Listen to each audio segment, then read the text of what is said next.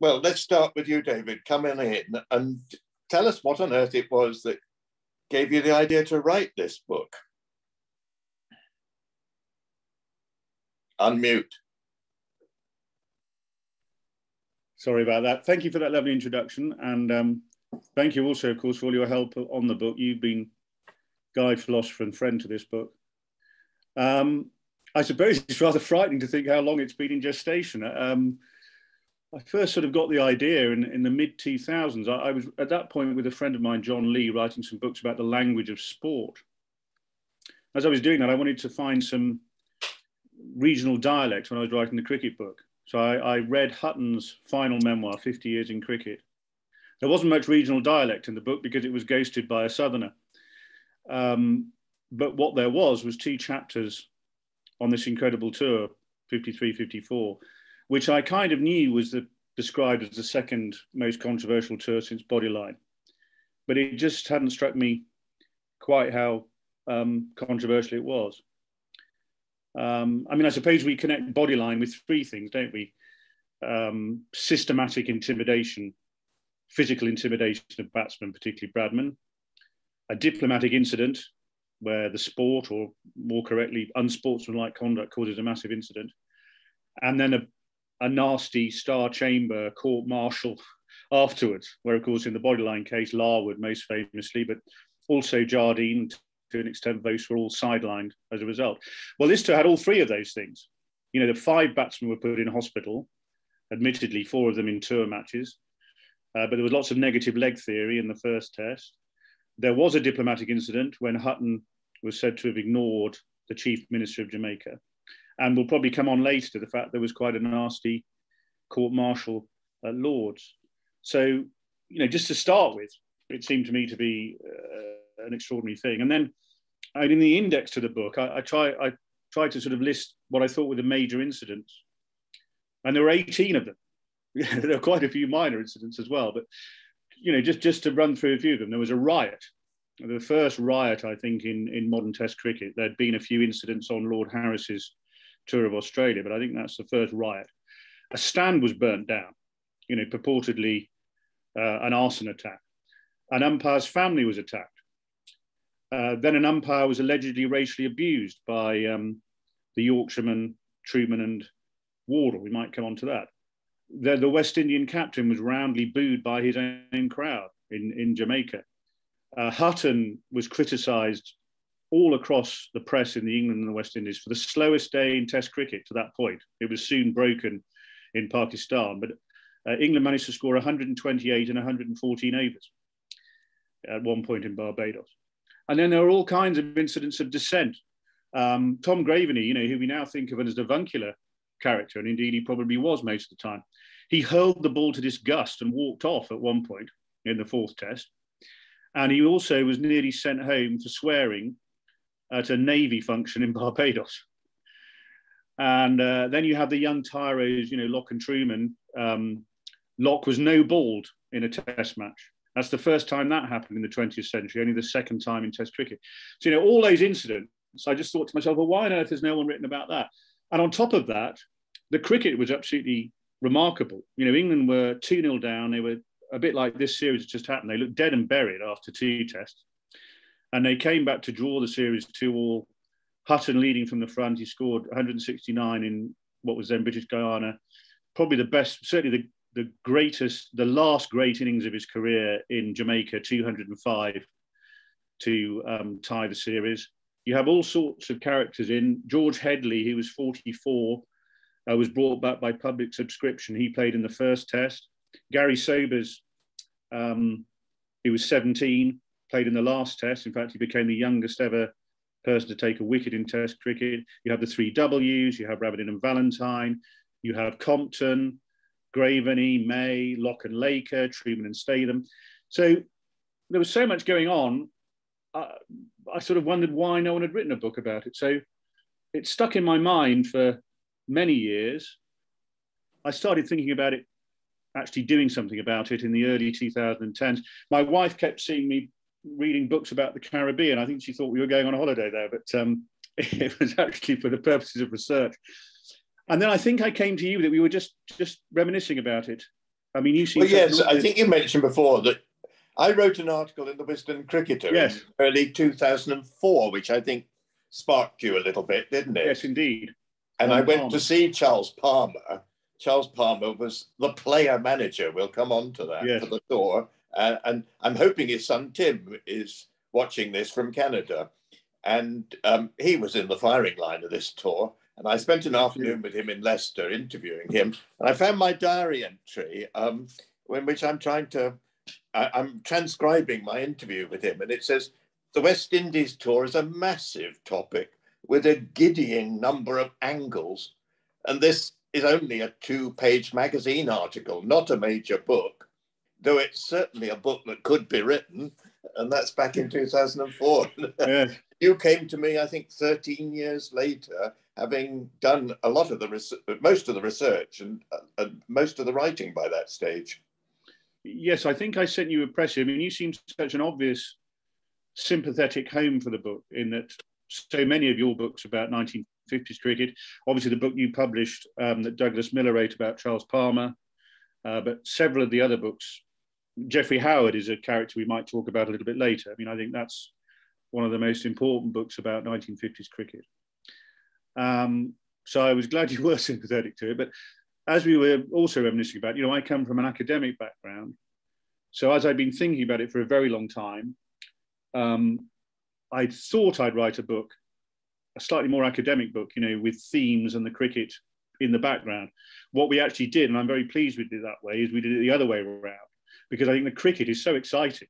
I mean, all the test matches, there was a match that was boring in the sense it was played on the Trinidad mat. So there were just 2 innings of 650 essentially, but there was still a lot going on during the game.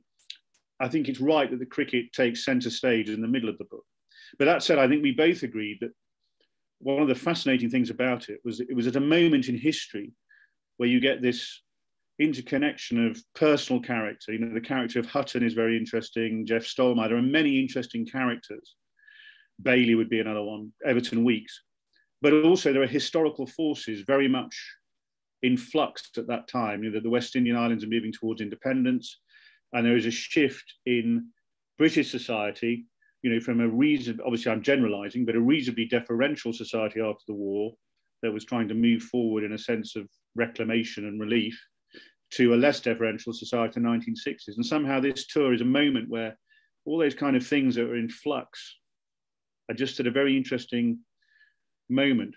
So we sort of took a while, didn't we, to sort of find the right, and I owe you a tremendous debt to find the sort of right balance. I hope we found a reasonable balance. I mean, there are some people for whom there'll be too much cricket in the book, and there'll be some people who find there's too much political and social background. But there it is. I had to write, the material had to sort of do what it had to do to me.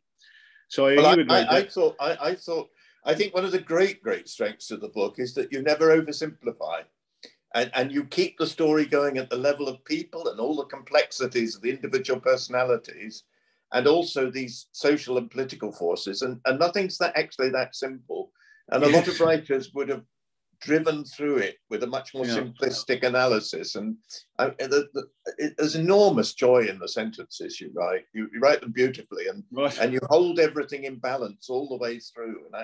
And that's part of what attracted me to the book right from the first time you spoke to me. I thought you were able to hold the whole thing together without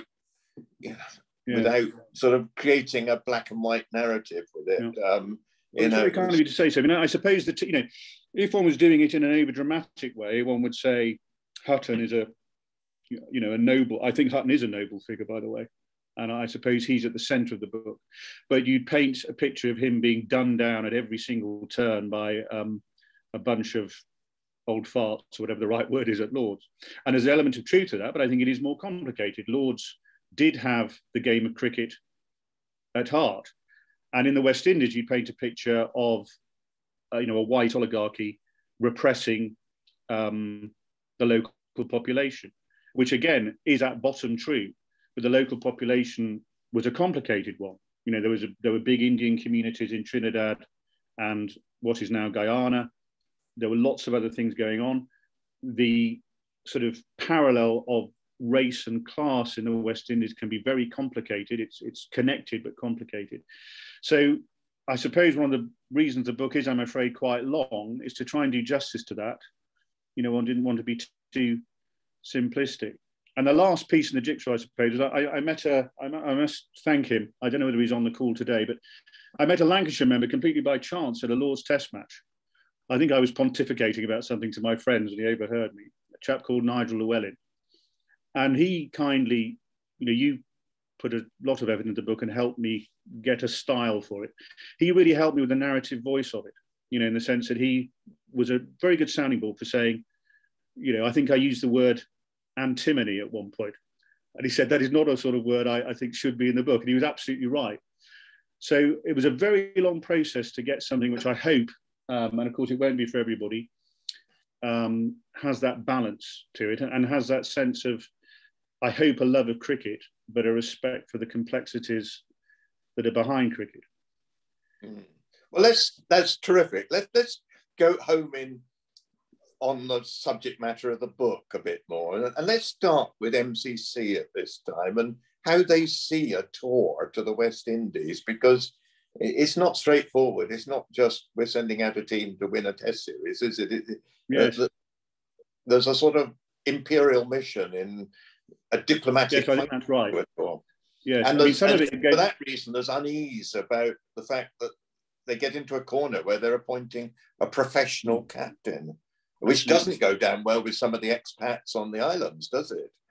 And also this choice of the manager, Charles Palmer, Birmingham University, Grammar School of Birmingham University, and player manager. You know, this is not what some of the people in the West Indies are expecting to be coming over, is it? Yes. Palmer was Hales Owen Grammar School, and Hutton was Littlemore Council School. So those are not the backgrounds that would be expected on MCC tour. I mean, there's a lot to cover there. Let's try and do this as quick as we can. So the three key figures, I think, at MCC at that time, well, they were the three people who were the driving figures on the selection committee for the West Indies, were Pelham Warner, who was 80, funnily enough, Gubby Allen, and Walter Robbins. They all happened to be ex-Middlesex captains. They were all part of what Hutton called the inner circle of the MCC. And Robbins is slightly forgotten now. You know, Allen and Warner, as many of you will know, have stands named after them at Lord's. I'm afraid Mr. Robbins just gets a memorial bench. But he was quite an important character, not least because he was such a shrill advocate of brighter cricket, which is part of the thing, you know. But yes, I think those three, particularly Warner, had this sense of cricket as a civilizing agent, as an agent that brought the empire together. Of course, that's where bodyline is so important. I think the Cricket Society have just had Mark Peel talking about his book on Jardine. You know, Warner was permanently scarred by the fact he was manager on that tour. He'd gone to preach. I think when he got to Fremantle, I think he got off and started preaching about the gospel of British fair play. And then, of course, he had to leave the Adelaide dressing room in tears when Woodhull told him that there was only one team playing cricket out there. So Warner had that feeling of, I don't want any stinks, any smells on an MCC tour. I think they'd always been that sense. And of course, particularly in the West Indies, when there was a sense of the, in inverted commas, natives. I must say, incidentally, Warner was born in Trinidad, went to boarding school in Barbados. He was a genuine lover of West Indian cricket. You know, in fact, in many ways, he might have been the person, along with his brother, who ensured that black and brown players played in West Indies test sides from the start. He said it would be absurd for them not to play. So, you know, Warner deserves credit in that respect. He also made Constantine captain of a Dominions team in, I think, 1944, when Lindsay Hassett was ill. That was a very brave thing to do at that time. So Warner is not just a paternalistic buffoon, you know, many-chin blimp or anything like that. He genuinely loved the game. He had good intentions in many ways. But he has that feeling, you know, it's a diplomatic mission almost as much as a cricket tour. But on the other hand, these people, Allen and Robbins as well. Allen, by the way, captained a disastrous tour to the West Indies just after the war, where, you know, everything went wrong. It wasn't all his fault, but I'm afraid a lot of it was. They had this tension between wanting it to be a diplomatic mission, but they also do want England to win cricket matches, particularly against Australia. And I think that's why they accepted the proposal of the Home Committee, which was a bit more progressive. It had Wyatt on it, and it had Les Ames on it, that Hutton should be captain in 52, because they really did want to beat Australia in 53, and they accepted that Hutton was probably the best option. The problem comes when you go abroad. And I haven't actually said this authoritatively in the book because I can't prove it, but I'm pretty sure they wanted David Shepherd to be captain on the West Indies tour. They sent him an availability letter. He, if you remember, had decided he wanted to become a church minister. So he was going to start a course at Ridley Hall in Cambridge. So he said no. And what's interesting is Pelham Warner does not ask Hutton if he's available for the tour until the middle of June, after Shepherd said he's not available. And in the first committee meetings, a natural assumption is that the captain of the tour is going to be an amateur. You know, that they actually even agree his amateur allowance, which is going to be £75 from memory. So I think it took them a long time. They wanted to find an amateur captain. Peter May was probably a bit too young, and he'd just been dropped after the first test in 53. Of the other options, Stuart Surridge probably wasn't a good enough player and was never really Lord's cup of tea. Red Simpson, maybe, you know, by a process of elimination almost, they accepted that Hutton would tour abroad. But I don't think they were ever comfortable about it. And I think this is one of the reasons that Palmer happens. Palmer was a man of great integrity, well liked. He captained Leicestershire, who were actually in a fight for the championship, among others with Sussex, who were captained by Shepherd. And I think Gubby Allen had the bright idea of why not take him along as player managers to sort of keep an eye on things, which was not unreasonable. And there had been a precedent for that on the previous tour when Billy Griffith took that role. And Griffith was actually the man that Hutton wanted to go. And I think this is no reflection on Palmer, who I think did a very good job under difficult circumstances. I think Billy Griffith may have handled some of that better because he had experience, much more experience of touring and experience of the West Indies. So, I hope that's a summary of sort of MCC's position. What's also interesting, as a little aside, is the funny thing is MCC are also almost more obsessed by the county championship at this time. About Brighton. Remember, there's no limited overs cricket, except in league cricket. There's no county limited overs cricket.